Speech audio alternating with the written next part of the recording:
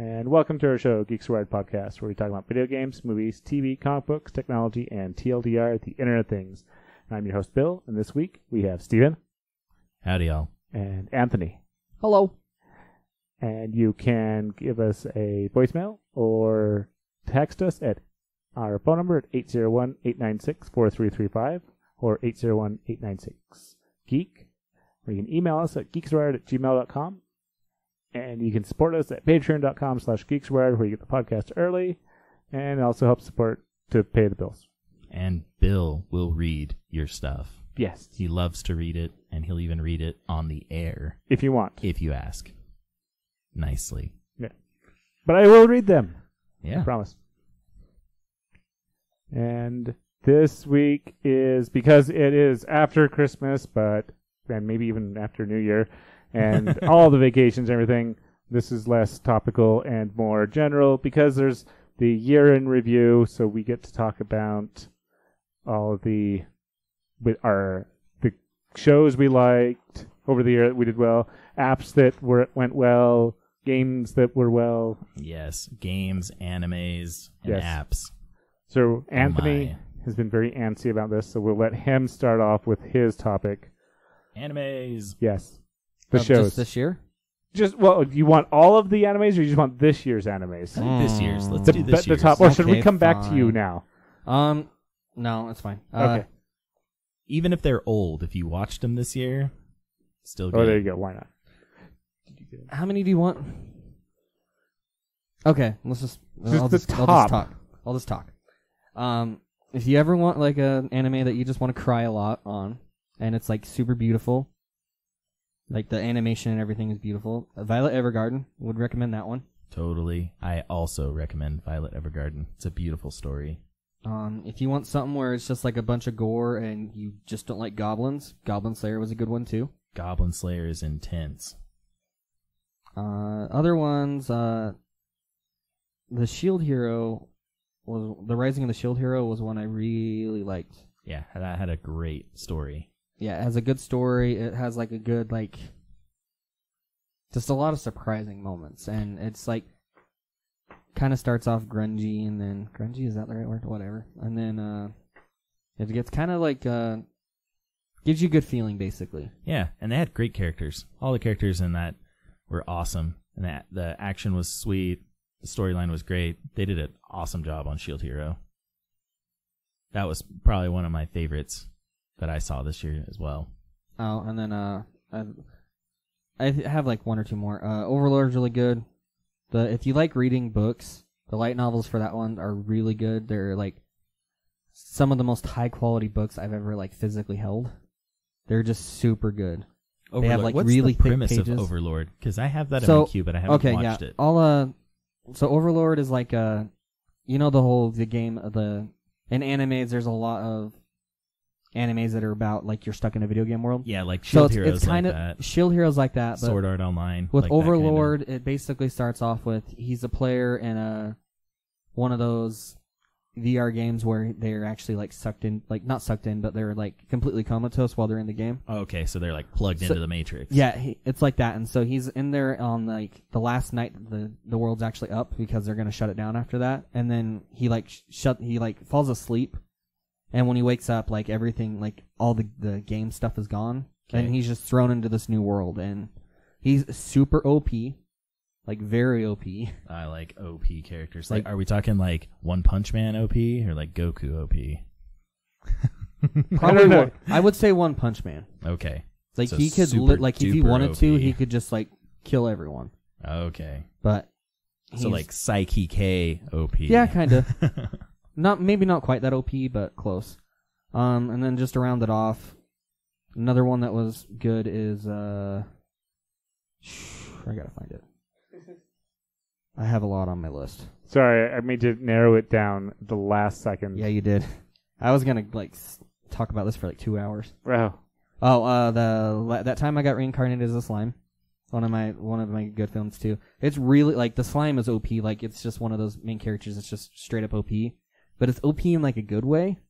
Like it's not like they just want to like wreck the world and like get all the power and everything. It's like a wholesome OP, I guess. Okay. Like, have you seen it? Oh yeah, absolutely. okay. Yeah, I really like it. And I don't it's know how else to funny too. describe I it. like how funny it is. Yeah, it's very funny. The premise is just like off the wall, which is cool, but they make a really good story along with it. All right, and then last one. So Sword Art, the first like 2 seasons were like the first one they're stuck in the game trying to beat it. The second one had to do with guns and stuff like that. So it was kind of first half of the second season. First half of the second. Okay, so so it feels like the seasons kind of feel like 2 seasons alone. The First first arcs. Yeah, the first half of the first season they're stuck online. The second half of the first season is the fairies. The first half of the second season is Gun Gala. Yeah. The second half of the second season is using this technology for additional people, like people that they're stuck in beds or that are almost. That was actually like the last half of the second half. Yeah. I don't remember what the first half of the second half was. The first half of the first half of the second half of the second season was Gun Gala. No, that was the first half of the second season. Yes. I'm saying the first half of the second half of the second season. They were playing the fairy one, and they met people. So they were it was a lot of the fairy stuff, and they were... Oh, and then Excalibur was thrown there somewhere, too. Yeah, that's how they ended up meeting the people outside more. Right, okay. So the third one is, like, one of the most, like, thought out arcs that the artist who wrote it has ever had. It's the Recollection, I think is what they call it. But basically, he's again stuck in a game world, but for different reasons. And like they're trying to reconstruct his brain because he got attacked and was brain dead for 5 minutes. So, anyways, I really like that one because it's just super well thought out. And like inside of this, when he's stuck in this, the time is accelerated. And so, like, even though he's only been in there for, like, a week or two, it's been, like, 2.5 years. Of inside of that game world. There's your season 3. Oh, it's Alicization. Okay, I was like, you say that word. I can't. Oh, shoot. That was season 3 and so they're on season 4 right now. No, are they on season 4 or are they on the second half of season 3? So, on this one, it was, like, this is one big arc. They've split it up into at least 2 seasons. Oh. Season 4 was where I was reading the light novel up to the end of season 3. Season 4, like the first episode, after that, I don't know what's going on. Like, I didn't know what was going on because I hadn't read past that point because that's when the translation stopped. But, yeah, it was neat. Fun. And of notables, since Bill's doing technical difficulties. I have only watched the first season of Sword Art Online, but I really liked it. Okay, so if you really liked it, you'd probably still like the others. The third and fourth one are just like above, like it's like my favorite, like one of my favorite animes. That's awesome. Yeah, I really need to get into those. My problem is, and I know that this is probably not a popular opinion, but I watch dubbed anime. So I subscribe to Funimation because they have the most that I've found. And casual. But you know what? There's been some dubs that I've read reviews on that people were like, wow, I'm really glad I gave this show another shot because the dub is actually a lot better than the subtitle. Now, they're not always so, you know what I mean? But like Psyche K, I can't watch because I can't read that fast. And sometimes like I got to read a lot for work and just constantly reading. Oh, when yeah, I go home at the end of the day, like, sometimes, but I just don't want to read. So I just, do the dub. We're going to take a pause. Good, we're back. Yeah. Okay. So this is an old one. Neon Genesis Evangelion. I can't ever say that name right. I'm really bad with words. Anyways, it's good. The last half is like disturbing. It like gets into a weird. It goes so deep.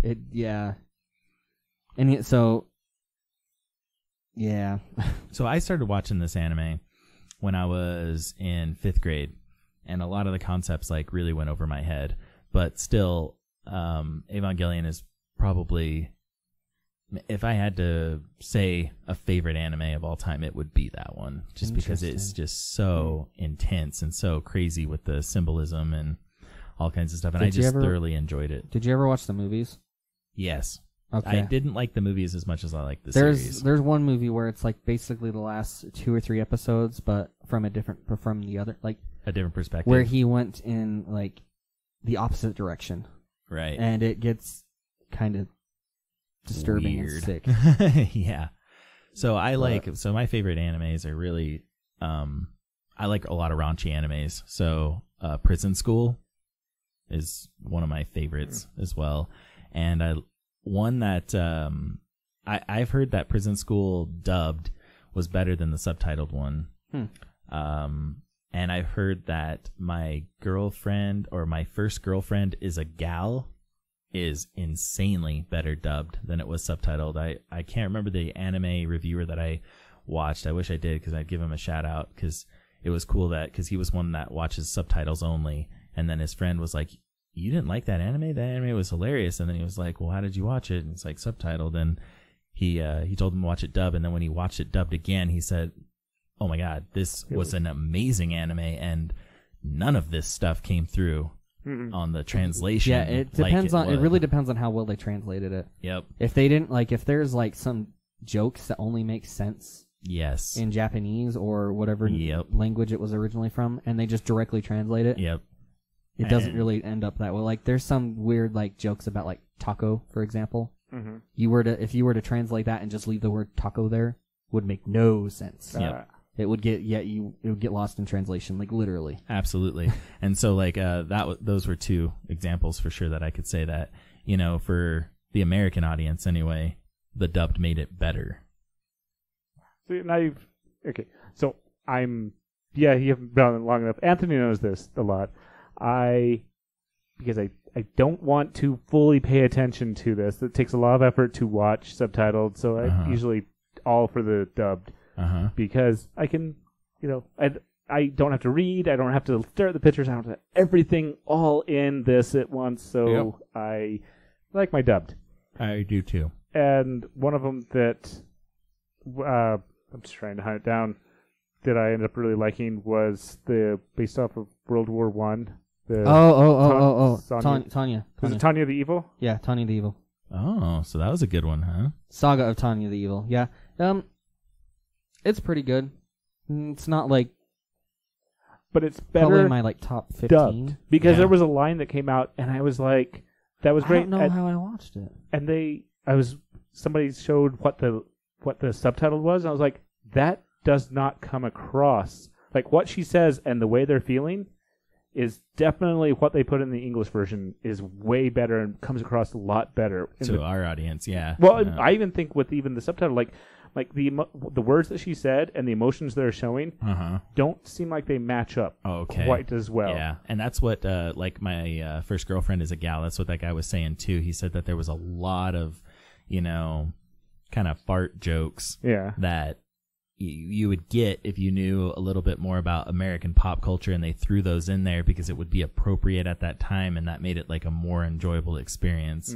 So I could totally see what you're saying, how that the subtitles doesn't match up to the scene and the feeling of a scene, and then you get the dub and you're like, oh wow, yeah, that's hilarious, or that's perfect, that's exactly how it should be. No, I totally get that. And it sucks for me and for guys like us that like the dub, because it takes a while for them to get out. Oh, I'm not caught up on Sword Art because of that. And season 3 still isn't dubbed. I thought they just started. Oh, I thought that's what you were saying. Yeah, I would do the same thing. I would wait for the dub. Like one of my favorite animes that I discovered this year was Food Wars. Have you guys watched Food Wars? No, but I think I've heard of it. Yeah, so Food Wars is an awesome anime. I just, out of all my subscriptions that I pay for, so, like the Netflix, Hulu, Disney Plus, all that stuff, the one that I would keep if, for some reason, I didn't have money to pay for them and I could only keep one, the one that I would keep would be my Funimation one. Because when somebody says, I don't like anime, I don't think that exists. I think that just means that you haven't watched enough, that you haven't found one that you like, or a type, or a that genre. You like. Yeah. There's so many genres. Well, they might not like cartoons, but even if with that, they're still like, oh, there's a couple of them. Because anime is saying I don't like movies. Yes. Yeah. Okay, you can not like movies. That's totally that can happen. Right. I totally get that. But yeah, there's just anime is just a way that this art form is it's an art form. form, and it's just so diverse that, like I said, I just feel like you haven't watched the right one if you say you don't like anime. Yeah, there's ones where they're sad. There's ones where there's drama, there's romance, there's drama, comedy, there's raunchy, there's brutal, there's all kinds, and then they have, of course, the Japanese names for each genre as well. But Food Wars was one that really surprised me because I love cooking shows and I love, cooking competitions. Oh, is that what that is? You know what I mean? And it's like, wow, they did an anime about food and that's going on my watch competitions and the way that they describe the food and the over-the-top things that they do with the food and still keeping it realistic because these are dishes that you can actually make. Oh, nice. And it's just incredible. And I loved that. I was just like, wow, this is such a different kind of anime. It's just so cool. I mean, of course, you've got your tropes, you know what I mean? You've got your big-breasted women. You've got your, sexual innuendos that are thrown in there, and you've got the comedy aspect of it, but you've also got this, and you've got, everybody's in high school. This is like a crazy, supreme, elite cooking high school that, only the top chefs in the world can come to the school, of course. But then you've got like a seriousness to it on how they're, trying to be better chefs, and they've got like different niches. Like there's like a character in the second season that does molecular gastronomy, and then there's somebody that relies solely on their sense of smell, and just all these cool things that I was like, wow, this is so original that I'm so glad it's doing well, because they had one season and then they had the second season, second plate. Those 2 seasons are dubbed, but there's a 3rd season out and there's a 4th season currently coming out, and I'm just happy that it got popular. So what's curious is that the first season has 24, second season has 13, third season has 24, fourth season has 12. Yeah, it's just like they flip flop. Yeah, it's almost like in the beginning they almost tried to make it one of those one shots, where they only have a 24 episode arc and then it ends, like a lot of anime does. And that might have been what happened with Sword Art, which also season 3. Because the first 2 were huge. And then you're saying the third one was short. The third one, no. It wasn't short? It was the 24? Yeah. Oh, okay, never mind. I think. Well, you're and also, making me doubt myself. It was started being dubbed back in February. So I'll have to go hunt it down now. The reason why Sword Art, there was a big gap between 2 and 3 was because I'm pretty sure they were waiting for more material to be made.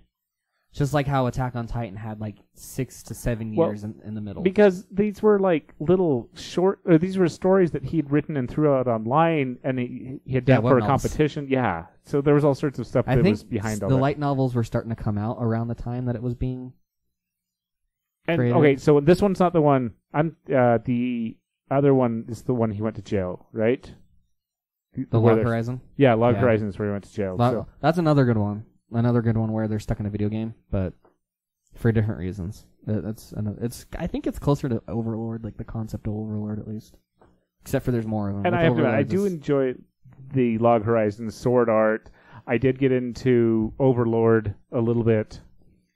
I need to watch Overlord. I want to watch Overlord. Yeah. So I like that style with the video game and almost almost Matrix-y style. Mm-hmm. What about Netflix's 7 Deadly Sins? Did you guys watch that one? I didn't watch that. Yeah. I really liked that one. That was another. Well, okay, let me take that kind of back, because I really enjoyed the first season, and then in the second season they did a few things that I feel like had been done before that never worked, and they don't work in it as well. But it was still overall a good one, and they also have a movie on Netflix. So that one's I think you can only watch that one on Netflix. But it was really good. I liked it a lot.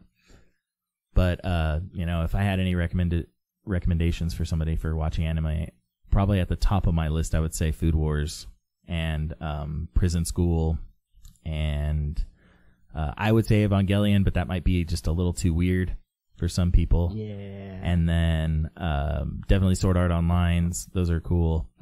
And The Ancient Magus Bride, for sure. That one came out in 2018, but I got into it this year, and that was a insanely amazing anime. Right. What? So, Anthony, what are your recommendations? For what, anime? Yeah. I went through a lot. Yeah. Oh, so all those were that ones was what big we old opened chunk. with. Oh, He limited it himself. Oh, okay. Yeah, because I could go on and on. Like, if you look at my TV time show list, Yeah. like, once you start, like, from, like, 3 or 4 years ago, everything from there and on, like, probably 80-90% of it's anime. Yep. No, I'm the same way. That's why I said, like, I couldn't give up my Funimation subscription just because even if I didn't have Netflix and Hulu and all that, I could find something on there. I'm just a positive, and they have so much, and they have I think they have the largest collection of dubbed. So. My what's funny to me is that I got rid of my Funimation, and ever since then, like, I've had Crunchyroll just subscribed to, and I have never canceled it. So that's something I enjoy Funimation because Crunchyroll and Funimation were supposed to work together, and they were supposed to like, oh, we'll put more dubbed and more subbed on each other, and they didn't. Right. They just, I was like, I'm out, and I'll admit, Funimation, they have it enough, dubbed. I can like, hey, I'm in on this, and I got Tanya the Evil. Yeah. So I'll have to go look at that one too. Yeah, absolutely. Does VRV have Funimation on there, or is it just Crunchyroll? It's only Crunchyroll. They used to have Funimation, and they got rid of it. I was really sad because I even subscribed to VRV. VRV? Yeah, it's VRV. VRV. I'm pretty sure it's VRV. Like they have a lot. They used to have Rooster Teeth on there as well, like Rooster Teeth First, but I don't know if they do anymore. Rooster Teeth First upped their prices, so I would be surprised if they did. Because it used to be like 10, or it used to be 5, but I think it's like 8 or 10 now. I gotta see because they have quite a few. I think I looked at them. There's Boomerang, Cartoon Hangover, Crunchyroll. Oh, they do still have Rooster Teeth on there. Okay, so I guess that wouldn't be bad because I'm currently subscribed to Rooster Teeth to watch RWBY. Yes, and RWBY. So I'm caught up on RWBY. I haven't watched the last season yet. I ended up watching. With RWBY, I was kind of sad that they didn't have the premiere like they did last year. Because last year for season 6, they actually had the first episode premiere in like legit theaters. Oh, that was fun in the theater. I forgot. Actually, that was like the first 2, wasn't it? Huh? It was like an hour and a half long. So it was like 2 or 3. It was only the first one, but they had like I thought a they recap had of like the first 2 episodes, the last 2 episodes of 5. Yeah. That's kind of cool that they did that. Yeah, it was really cool. They didn't have like the opening scene though, and like at the end of the people in there were like, "But where's the opening?" So with RWBY, I was so far behind with this season. I ran through the free stuff, and it was fine. And then I ended up subscribing strictly for Genlock. Oh, really? Do you like Genlock? Yes. Oh, okay. Absolutely. Michael B. Jordan is the main producer and the main voice behind it. Who is? Michael B. Jordan. Oh. He played Johnny Flame in the newest Fantastic Four. He plays Apollo Creed. Yeah. Son. So yeah, Adonis Creed. In Black Panther. Oh, he played the bad guy in Black Panther. That's right. Yeah. But Genlock is only available. It was completely locked down. The only way to watch that one was you could watch the first episode for free, and the rest of them were all locked up. And this show has been done since August, so it's been out. And they kept it under lock. And I'm like, okay, I like the first episode. I really want to keep watching it, so I got into it. Worth it. It was absolutely worth it. I'm like, that's awesome. I'm probably gonna have a second month of Rooster Teeth paid for. I'm not worried. I ended up getting into the Nomad of Nowhere. Oh man, there's only one season. It is no. What I was saying is there's only like one, like as far as I know, like one Rooster Teeth employee on there. Lindsay's the only one that's on that cast list. Oh, for Genlock? Yeah, for Genlock. I was just curious if there was like that has what's her name? Sansa Stark. I forgot her name. Oh, Maisie Williams. Yeah, she's one of the voices on it. She is actually. It has David she's Tennant. The bunny. It has David Tennant. Wow. Yeah, she's also Maisie Williams is also. If you watch Doctor Who a couple of years ago, she is the immortal girl. Very cool. Yes, and she has her own TARDIS, which is a diner. It's stuck as a diner, or at least they have it as. I don't know if it's stuck as a diner, but they have it as a diner. That's cool. Like an old 60s diner, 50s, 60s diner. That's sweet. So you like Nomad? Yes. So have you watched Camp? No. Because I I think I watched a couple episodes of it, and it was okay. It's that I couldn't really get into it. I think I saw the previews for it, and I kind of was like that. I was like, huh. Yeah, like it's funny, but it's also kind of like, I don't know. I think I've been enjoying like the Nomad of Nowhere. Yeah, I haven't. Like, I know what it is, but I don't know anything about it. I am like halfway through the season right now. I don't even know what episode I'm on. I'm over half. I only have a few episodes left. How many seasons of that did they do? They've only done one. It is last year. So it actually came out. It started in March of last year and ended in September. Well, they released that like once a month, maybe a couple times a month. But they had a break. I don't know. Yeah, you have like 3 more episodes left. It's enjoyable. Well, I guess I'll see how the final episode. But Genlock, they need to do a second season. I think they will. It honestly depends on Michael B. Jordan and a lot of them because they got some big names in that show. Those guys are busy. Yeah, I totally get that.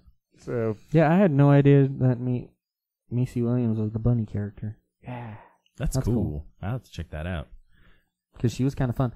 So with that, I recommend either VRV or I guess you could do Rooster Teeth directly.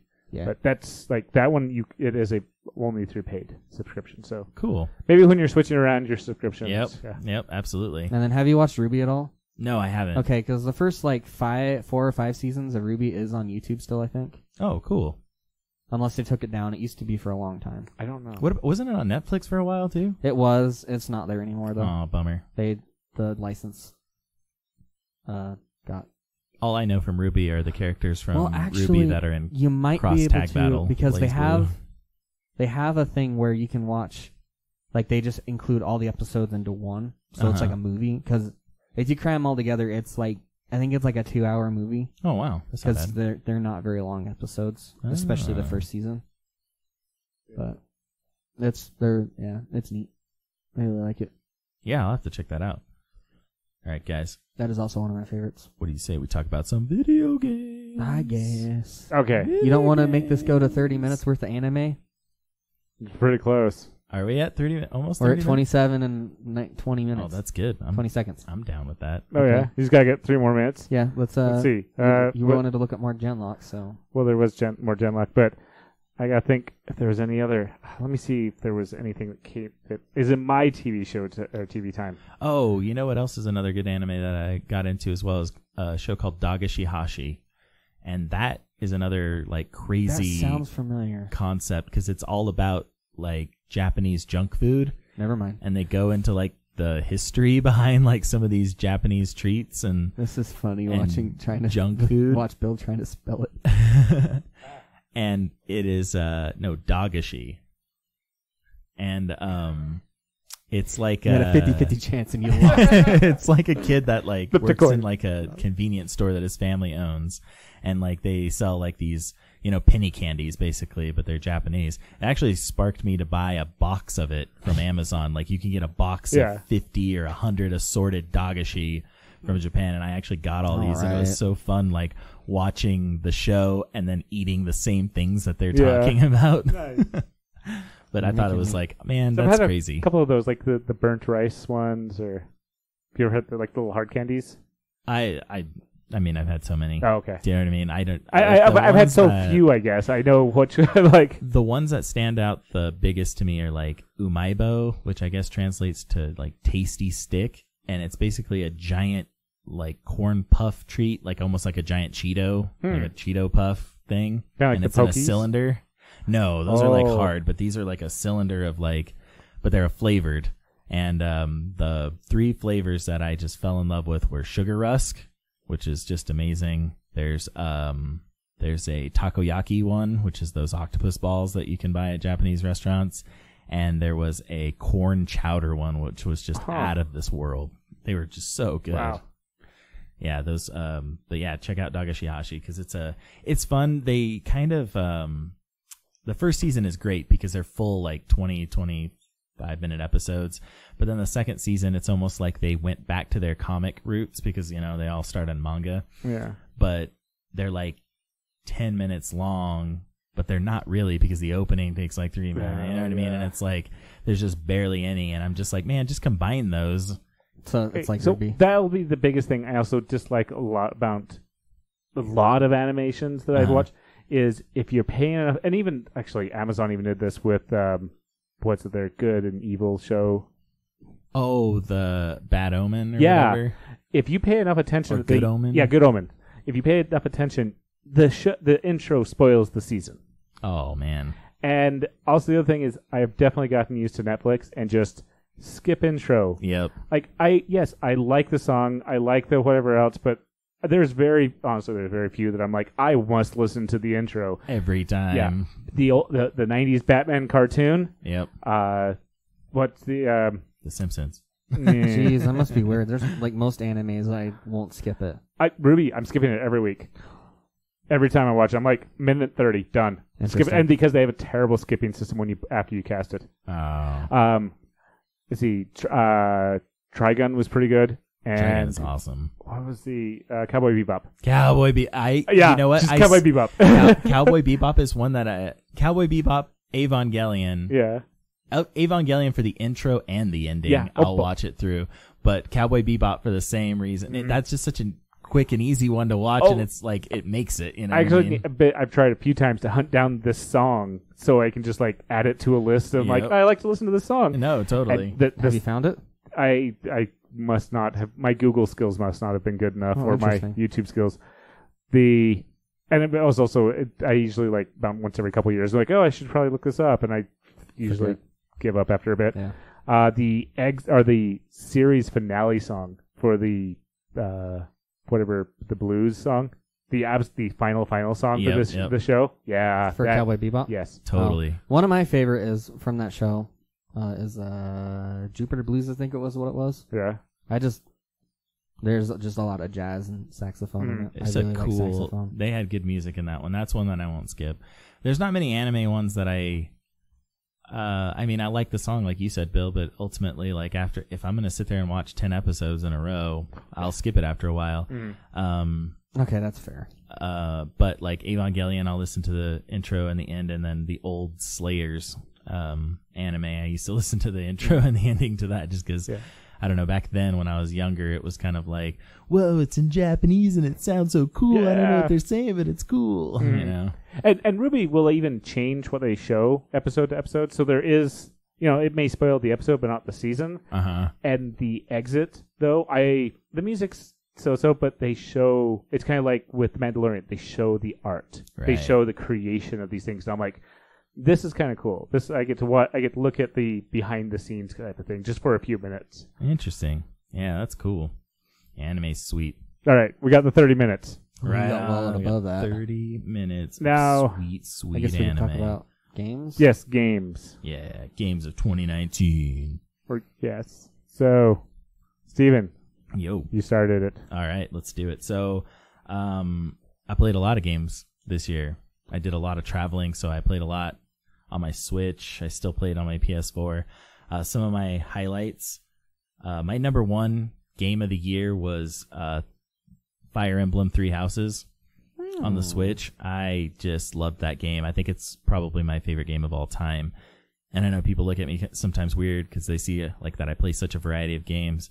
But that game, I've played so much. Like just a ridiculous amount. And it's one of those games that I typically don't beat a game multiple times.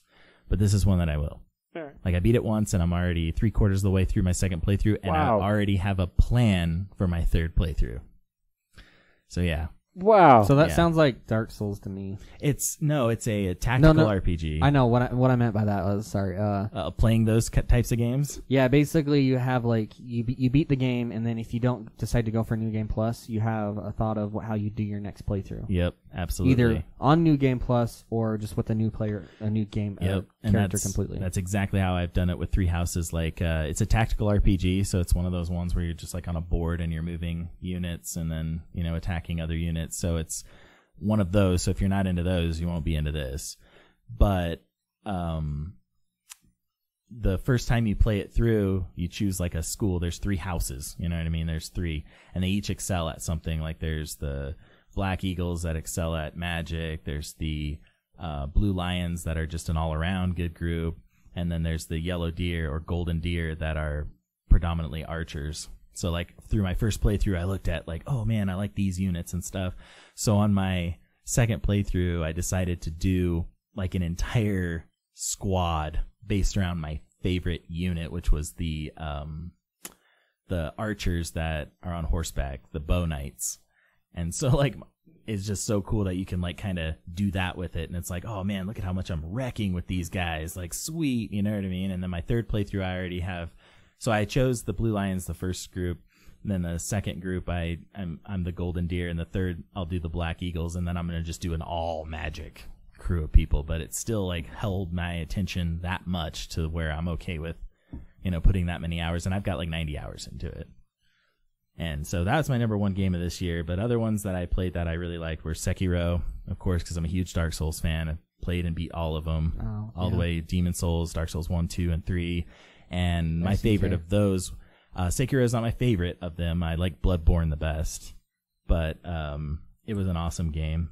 The other game was that I wanted to say... It has nothing to do with Dark Souls. Oh, I was like... It's just Dark Souls like. Dark Souls. Yeah, so Sekiro is still made by From Software. Yeah. It's still made by those guys. And it's like a ninja one where the combat's a little bit different, but... It's S-E-K? S-E-I-K. S-E-I-K. Sekiro. And so... Bill's trying to type it into the Google. Yeah. But it was definitely a change, but it was a welcome change. It's still a great game. The one game that I thought I didn't play it a lot, but I really respected it, was Tetris 99. Interesting. Just because I think it's so cool that you can just hop online and you're competing with 100 other people. You know what I mean? I think that's so fun, that concept, and you can see them all playing in the background. So, and I just think that's so cool. Have people proven that it's actually like legit people? Because with Mario Kart, like for mobile, it looks like they're real people, but you can tell they're not. Yeah, I don't know, honestly, with Tetris 99. I know that when it first came out, it was probably definitely 100% people. Steam gave away a free year of the Nintendo Plus membership. Oh, yeah, so I'm betting a lot more people have hopped onto this. Yeah, it's really a cool game if you like Tetris, for sure.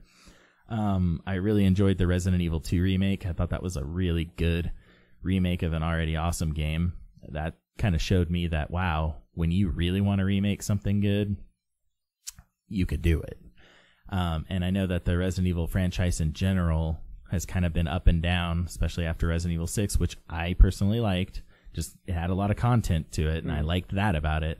But I understood people's gripes about it, but Resident Evil 2 kind of really went back to its roots of survival horror, and Resident Evil 7, before it, was a really good game as well, and that kind of got people more interested in it, and then they gave you this awesome remake of, like, one of the favorites.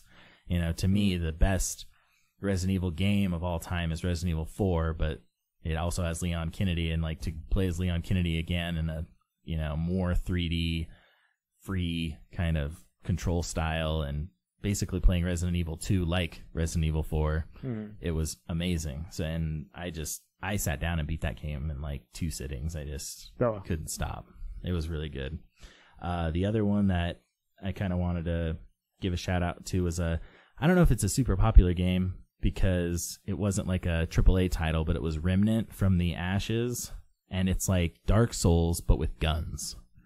And me and my friends would get together online, and in our 3-person group, and it's just a blast to play that game. And it truly is like very difficult, like Dark Souls, but you're using guns, and it was just really kind of cool. And it was kind of like one of those sleeper hits, I feel like, because I think it got really good reviews. And when I picked it up, I was like, this is amazing. So I had fond memories of that. Other one, go ahead. I was just gonna ask, is it kind of like how Dark Souls was kind of like an immediate success, even though no one really knew about it till it came out? Yeah. Okay. Yeah.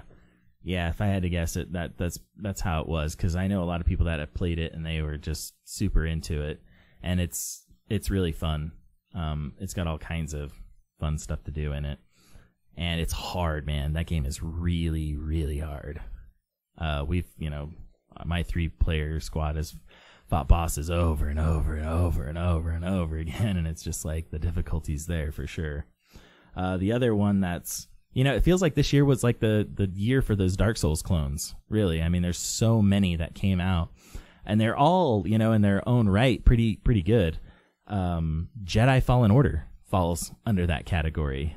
So that's the new Star Wars game, and it is basically a Dark Souls Star Wars game, and it's incredible. Now, the difficulty of Jedi Fallen Order I don't feel like is up there with Dark Souls, but that's okay. Do you know what I mean? It's completely fine to me.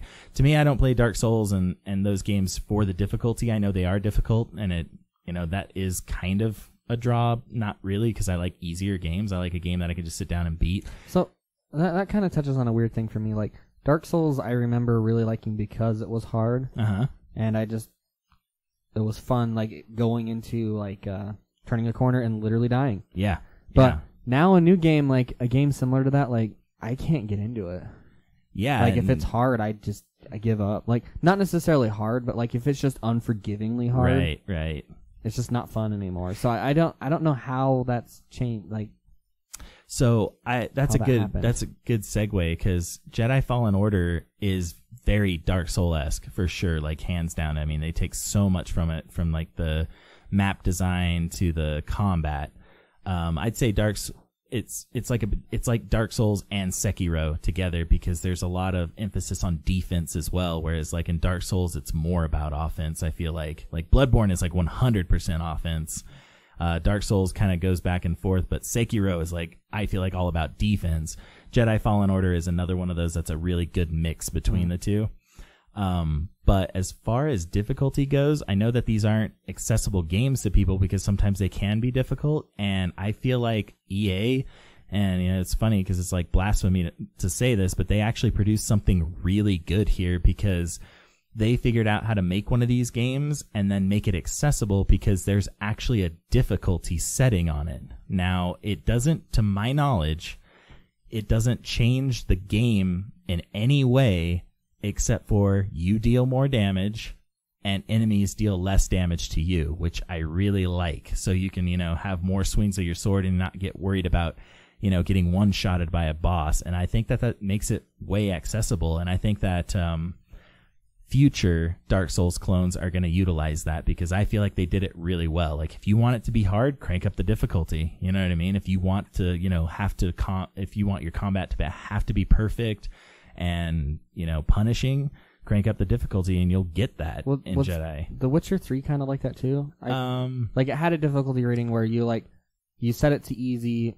if you wanted like the storyline basically. Right. Then you had normal where it was played as intended, and then you had hard where it was harder. Right. And I think that that's probably true. Okay. I played The Witcher 3 a lot, but I just played it on normal. Mm-hmm. And but I bet it was similar, because I don't think that, with a game that big, you just can't reprogram it to have less enemies and stuff like that. Do you know what I mean? So they've just got to have it scaled. So, you want it on easy so you get the story? Well, then these goblins are only going to take a couple swipes of your sword before they're dead, which I think that's good. Do you know what I mean? I think you'll sell more copies that way. And I'm not trying to take away from anybody, because like I said, I beat all the Dark Souls and Bloodborne and all that, and I enjoyed the difficulty.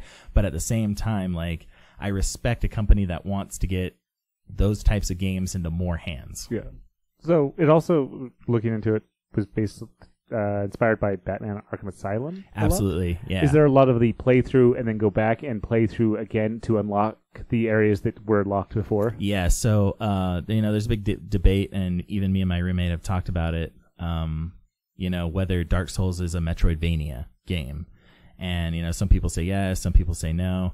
They're like, no, it's not in 2D, but it still is like that. Do you know what I mean? Yeah. And Jedi Fallen Order is more like that, because you can only access certain areas when you have a certain power or whatever. Do you know what I mean? Or a certain upgrade.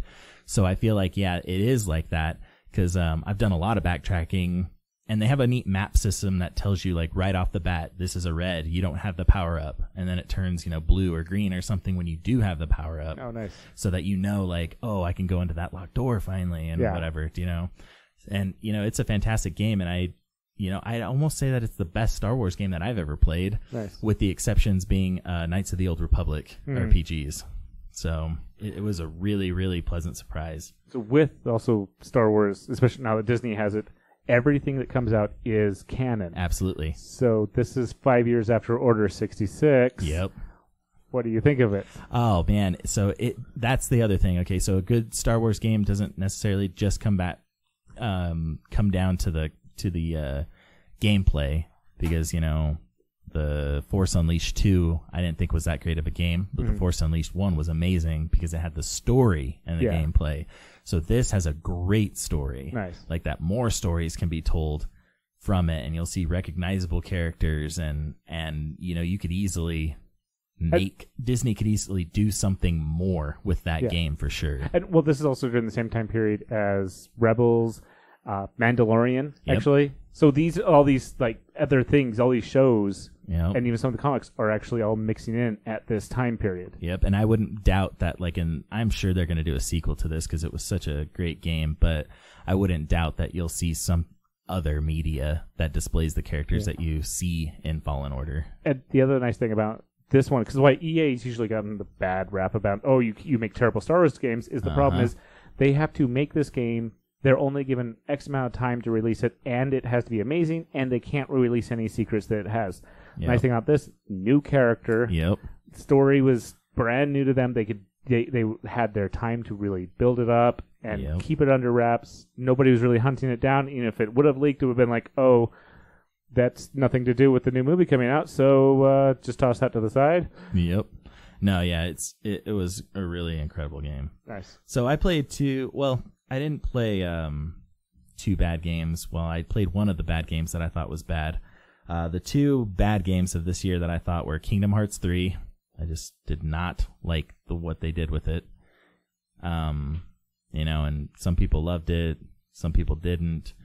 I just didn't think it was great at all. For how long you had to wait for that game, it was just like big letdown. Did they legit not have any of the Final Fantasy characters in there at all? Yeah, I didn't see any of them. Jeez. Yeah. That was like the big thing for him too. Yeah. Well, one of the big things. Yeah, it was kind of a bummer. And the other one that I thought was, so I had these like split up into the good, and I already talked about the good. I have the good, the bad, and the ugly, and on the fence. Yeah. So we might have to do a lightning round on some of these because we're the first half. So the other one that I understood why people didn't really like was the first Pokemon on consoles, Pokemon Sword and Shield, that didn't include like every single Pokemon ever made. And I thought that was a bad move for them because this is the first one on consoles. Consoles are supposed to be bigger, so this game should have been bigger. Mm-hmm. So the ugly was Anthem. I had a fun time playing it while it was out, but I respected all the bad things about it because it was really bad. But I did put a bunch of hours into it, in the first month, and then it just kind of faded away. The other ugly I said was The Legend of Zelda Link's Awakening, and I'm sure people are like, what the heck are you talking about? The game's awesome. And yes, that game is awesome. But that game was not a $60 game. That was my biggest gripe with that yeah, I did pay my $60 for it because I wanted to play it really bad, but at the end of the day, I was like, man, these remakes need a kind of like, whatever. Well, I don't know about with Nintendo, but other remakes have been like usually 40. Like Spyro and Crash were 40. Yeah, see, and if they would have had a price point like that, I have no complaints, but I was just like, dang, man, really? Because the Resident Evil 2 remake, although it was a remake, it was a completely new experience, and it like was completely overhauled. It was way different. If they would have made Zelda's Link Awakening in 3D, like the Breath of the Wild style, it'd have been like, whoa. But they didn't. And on the fence is Death Stranding. I love Kojima, and I love the Metal Gear series, but I can't pull the trigger on that one yet. I've seen too many mixed things about it, and I'm just kind of like, I'm sure that the story is great, and it's won all kinds of Game of the Year awards already, but I just need to see that one for myself. I'm not 100% sold on it like I thought I was going to be, because when I first heard of it, I was like, yep, that's a day one purchase, but it turned out not to be. Mm-hmm. And the things that I'm playing right now, I'm just playing 2 games. I'm playing Ghost Recon Breakpoint, which is awesome. If you enjoyed Wildlands, you'll enjoy that, because I think it's pretty similar. And Code Vein, which is basically an anime Dark Souls that's absolutely incredible. So, what do you guys think about games? So the only one I can think of that was like one of my favorite ones. It's not one that came out this year or even last year, I think, really, but Breath of the Wild. Yeah, Breath of the Wild. I actually went through and like I had to look it up on a lot of this, but I went through and found all the shrines and like got them all. Yep. I thought about doing the Karak seeds, but I gave up on that idea. Yeah, there's so many collectibles 900 in of that. them. Yeah, that game is going to be... They're developing a sequel, if I'm not mistaken. They are. It is a direct sequel to that game, so that'll be interesting. Yeah, it is because they've never done that with a Zelda game, I don't think. Yeah, no. Well, I think Link's Awake the second. Yeah, no, there was like I think that was a direct sequel. The Super Nintendo one. A Super Nintendo? Link to the Past or something like that. No, I mean the one on the NES where like they had the first one, just the Legend of Zelda, and then they had one which was a side scroller for the most part. Yeah, the second Zelda. I think that one was a direct sequel, but I might be wrong. Yeah, I can't remember if that one because they have a weird timeline in Zelda games. Yeah, but they also had like a sequel or a prequel to the one of the top-down ones that was on Super Nintendo, and that was the one that was on the 3DS. So they had A Link Between Worlds, and they had A Link to the Past. Yeah. A Link Between Worlds is on the 3DS. Yep. And A Link to... So the Link Between the Two Worlds is either a sequel or a prequel to the Link Between Time or whatever. I think it was just a spiritual success. Like, it was a remake with a twist, I think is what it was supposed to be. Yeah, and I liked that one. It was pretty good. It was good, but the reason why I liked the Breath of the Wild is just that they just have so many fun, like, little quirks in it. Yeah. And just, like, you can just be out in the middle of the field, and it's, like, it's enjoyable. Literally, yeah, it's enjoyable. It's one of the most, like, it's a game that I get a lot of enjoyment out of, and there's a lot of, like there's lo-fi playlists of it. There's like other playlists of it where it's just like there's a playlist soundtrack that I listen to called Zelda and Chill, which is just like lo-fi beats of Zelda, and it's just awesome. That's awesome. And yeah, I really like Breath of the Wild. I still haven't beaten it yet. I put a ton of hours into it, but it's one of those games that every time I pick it up, I enjoy it. Yes. And my only gripe with that was the expendable weapons that have durability, but even with that, I still think it's awesome. So I was annoyed at that at first, but I don't think I came up with this myself, but someone else brought it up to me. It makes you experiment with other types of weapons that you wouldn't normally have. Yeah. Because, like, you have a sword. Like, you usually get the Master Sword pretty early on in a Zelda game. Not in this one, but normally you just swing a sword around or you want to swing a sword. But sometimes it breaks and you have no other weapons because your inventory is so small. Yeah. So you gotta go find a twig or a torch somewhere, light it on fire, and then just start wailing. Yep. Or you gotta start using your bombs and like throw them. And like there are some of those monsters are smart enough that if you throw a bomb at them, they'll pick it up and throw it right back. Yep. And then it blows up on you instead. Like there's just a lot of like stuff that the developers really put a lot of time in, and you can tell that they liked developing it. Absolutely. No, that was an incredible game, and it was definitely, and it was a game that, my roommate was telling me that they kind of took a theme, and that theme was climbing, and that was another cool thing about it, you know what I mean? Just like, what a weird thing to add in a Zelda game that I would have never thought would have been a big deal. Yeah, climbing, gliding, just, I think the ability to jump. Well, jumping too. Not very high, mind you. Jumped. He left the ground. Both feet left ground. Same both time. Both feet left the ground. Yeah. And that provides a lot of. Yeah, it's just like it's literally like I'll probably play through it again, but it's one of my favorites. Yeah, no, it's incredible. The games that I'm most looking forward to this coming year, definitely Final Fantasy VII Remake is on the top of my list. Is that actually finally coming out? Yeah, on March 20th. How much of a remake is it? It's like a full remake in the sense that this first game, I know they call it Final Fantasy VII Remake, but if I'm not mistaken, they're making 3 games. I think it's episodic, isn't it? Yes. So they said like, the first one's going to have, 40 to 60 hours of content or whatever. We'll see. Hopefully it does. But it's not going to be an end all right there from that game. This is going to be like the first of, there's going to be 30% of the game that you're going to play through, but it's like a full overhaul. The battle system's completely different. That's what I thought too. And if that's why it's taken so long and it's a good change, then sure, that's fine. Yep. I never played the first one, like the original, but yep. Yeah, I played the original. Oh, that was the other thing that really sold my roommate was that you'll actually be able to play it turn-based in classic mode. on the game. So if you like the old school, where you select attack and attack instead of being the new active battle system, you can actually put it like that. So I can already tell that will be a game that I beat twice. I'm going to beat it the first time just the way it's meant to be played, how they came out with the new action thing, and then I'm just going to play it right over again where it's just the classic mode with just updated graphics. Yeah. So that'll be fun. The other one that I'm looking forward to is by CD Projekt, the guys that did The Witcher 3, and that's Cyberpunk 2077. Oh my goodness, that's finally coming out? Yep. That'll be coming out in April. So you'll have Final Fantasy VII Remake. I forgot about that. And then you'll have Cyberpunk's 2077. Did they advertise this at CES last year, or was it this year? They also advertised it in 2012, and then there was nothing on it for 6 or 7 years. Well, they got Keanu Reeves behind it now. Yep.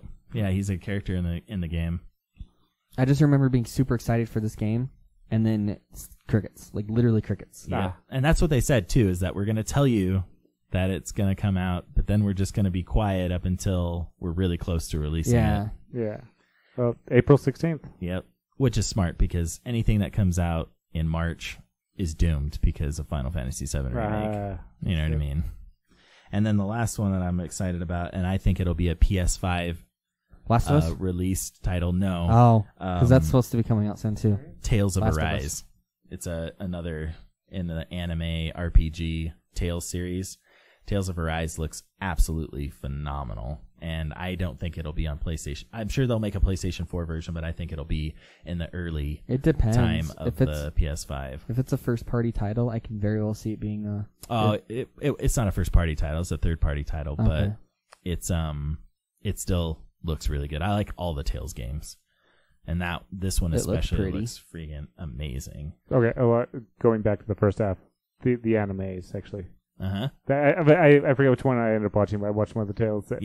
Where he's the chosen one or something like that. He has to they have a couple. I think Tales of Zestiria is one of them. Yeah, that one. Yeah.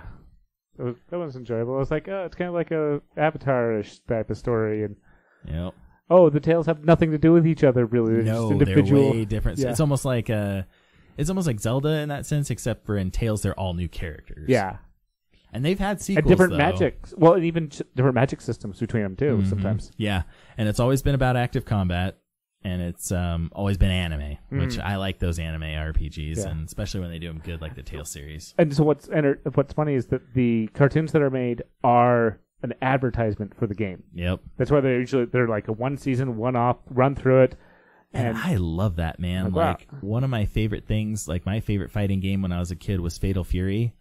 And one of the reasons why it was my favorite fighting game was because they had anime movies based on Fatal Fury, and I loved that. I wish Street Fighter back then, I wish I would have had access to more of it, because they just didn't do that. They had a cartoon that was American that had nothing to do with the lore, do you know what I mean? But then they did have a couple animes that were pretty good, but I didn't see those until later. But I really liked getting into the fighting games, like Blaze Blue has an anime, and it's just cool to watch your characters that you fight with and stuff. You know, even my daughter, she plays Blaze Blue, and then she went and watched the Blaze Blue anime, and she's like, wow, this is so cool, because when you're playing the game, it's just two characters fighting each other. Do you know what I mean? Yeah. But then when you watch the anime, it's like you get the story, because she's not big on the story mode within the game, but she just likes fighting, but then she likes watching just the show. Yeah. So. Well, and that's even with the Sword Art Online games that have been coming out, there's even one that's you are another character that's in this story, and I'm kind of so about I'm following literally the anime, but my existence is tweaking things.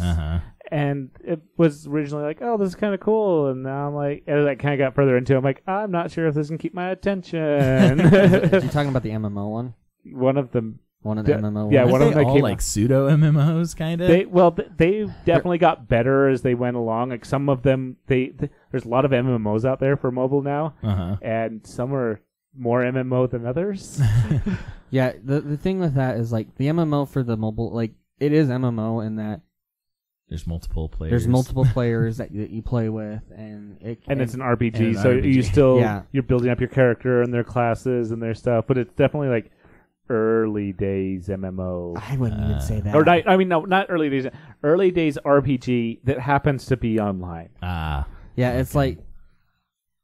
It was fun, and it was one of those like I don't like playing on my phone, So if it was on the desktop, I probably would have went into that game hard. You would have gotten more into it. Because I like that game. So in the last few moments, that's my thing. It was worth the time. No, I wasn't glaring. I was glaring at you, but I wasn't glaring at you. No, the time. It's like, whoa, it's the time. I'm in the mobile, and I was showing you guys. Like, I bought a little controller that my phone literally sets in, and your phone will die for it'll just burn through battery use. It has a fan. It'll overheat. I add, like, suddenly all my fingers are actually useful instead of just my thumb trying to click on everything. And I play Call of Duty on the mobile game. I'm liking that a little better in PUBG. Mm-hmm. I'm playing Ride Out Heroes a lot more, which is like Fortnite kind of, but less building and even more spells. And like I kind of like that a little better. There was a mech one that I actually was playing. I think I currently got rid of it, but I bounce back and forth between them sometimes. And it was, I enjoyed the mech and the jumping and the building is fun sometimes, but it's Call of Duty is my shooter, my standard general shooter. Uh-huh. Go to these other ones to kind of get the other ideas of games and all that. The mechs are fun because you actually run around as an individual. And then you call your mech and you jump into it and you go fight, but your mech can be destroyed, and then you're just this person running around, and you can take out the mechs individually. Kind of like Titanfall. Yeah, but it's sometimes it's difficult, sometimes it's not too bad. Like they usually throw these things that just like these little robots that take care of the mechs for me. I'm like, you go kill that thing, and I'm out. And they even they start because people start like, okay, I gotta kill you. Oh, you just launched a bunch of mini mechs at me. I gotta go take care of these things because they're gonna kill me before I officially nail you down and kill you. And I just start running, or I start just running backwards, lobbing these things out until my mech is ready to rebuild. So the reason why I don't like mobile stuff is that I have neck pain problems, and I don't if I look down, mm-hmm. it stresses that out a lot, and so that's why. I get that. I'm not a giant mobile player myself either. I like to play things on PC, or I like to play things on console.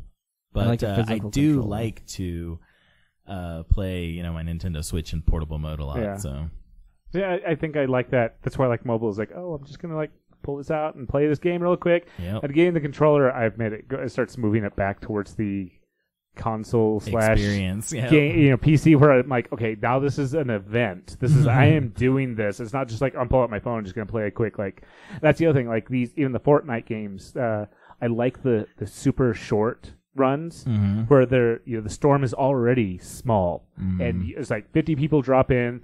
The storm is small. You've got 5-10 minutes tops, mm-hmm. and you'll become number one, or you'll be wiped out. Maybe the games will be shorter, but yeah.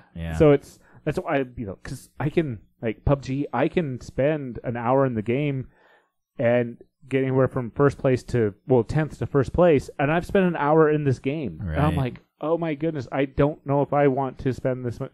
A quick 10-minute game, I'm done. I'm out. Yep, and like a match almost, just mm-hmm. a little match. Yeah, I totally get that. Especially people that are in college and stuff that want to study. Those are I remember when I was working with Geek Revolt, I did a article on those games that you can pick up, like what to do when you're studying. It's kind of like, all right, fighting games are good. mm-hmm. You say I'm going to play 5 matches, or Call of Duty is good because it's like I'm going to play 2 matches and be done. But these games like Fortnite, these battle arenas, sometimes they drag out, or like Dota and what is the other one? League of Legends. Those games can take forever. Yeah. Mm-hmm. So a small tangent to that. If you like League of Legends but you don't like the games taking forever, Heroes of the Storm was a nice one. It was by Blizzard. The games usually, the matches lasted between 10 and 15 minutes, but it's something I really like playing. But I haven't Heroes played of the for Storm, is it free to play? Or is that one that you have to buy? I bought it, but I think it was because I wanted to be into the closed beta. Oh, like the founder kind of thing? Kind of, not super founder, because there were alpha players that you found every once in a while, but yeah. So I think it is free to play. Yes, it is. Yeah, it is. Nice. But yeah, Is it a faster base kind of one of those? Yeah, it's faster, and you don't like with League of Legends, you collect coins and you have to figure out what you want to buy and stuff. But where with this, you're just you just get ability, you pick abilities as you level up. But I think your team level, your team level ups, not you individually. Oh, okay. And you don't have to go back to base to pick the levels. You just pick them right there. I need to download that. I need to play that. I'd like to try that, actually, because I really, really liked Overwatch. And I'll definitely, get Overwatch 2. But There's gonna be an I'm just Overwatch curious 2? because, yeah, there is. Is it going to have a campaign? Yes, it is. Yeah. I'm totally excited now because the first Yeah. Overwatch was supposed to have a campaign and it didn't. The Overwatch 2 is very focused on co-op more than PvP.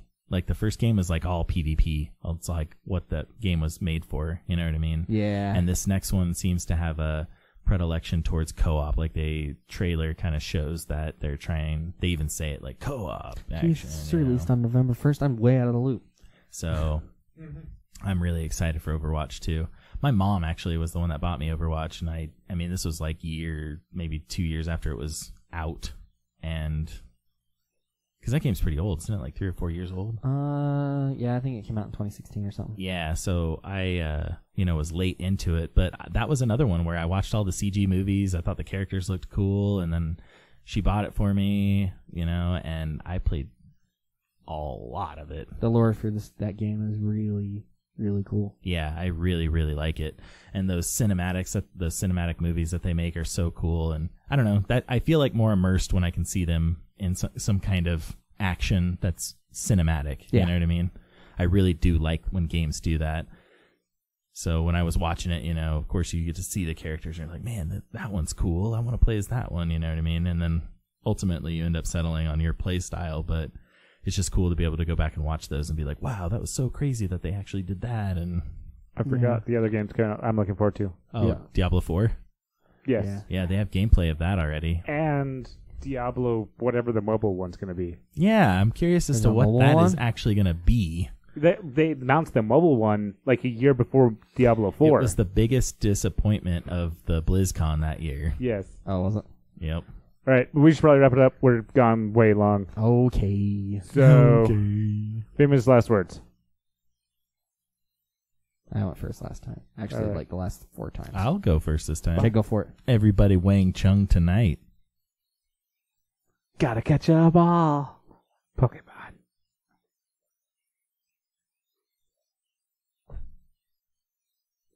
Should I just put in parentheses that Anthony is shaking his head? Insert Anthony's final words here.